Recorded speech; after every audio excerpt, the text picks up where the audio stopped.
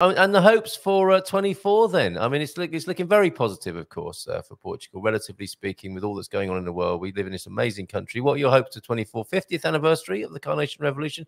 How's 24 going to be for us? Or how can we make it? Well, let's depend on first on March 10th. I hope, I pray, I pray, I pray that we have a government in power where it's moderated, okay, path, not to the left. Nothing functions when you're in extremities and polars. You need to be in the central, okay? Yep.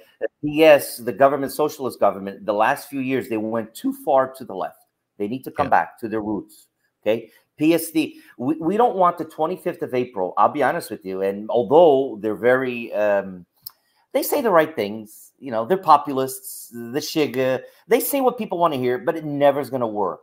If you listen to their rhetoric, they're never going to, it's what people want to listen, but you need them there. You know why?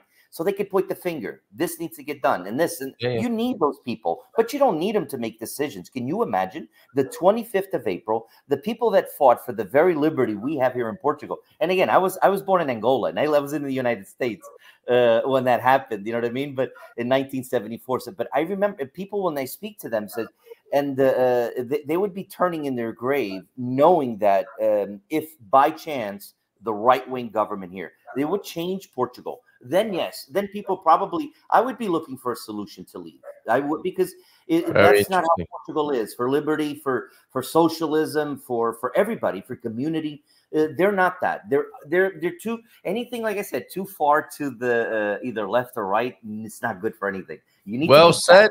Well said, Tony. Thank you for sharing. And we've got a sale as well. What a great way to celebrate your birthday. Paul Richards, I think, is going to be calling you, and he's going to be signing for that beautiful property in Galicia there.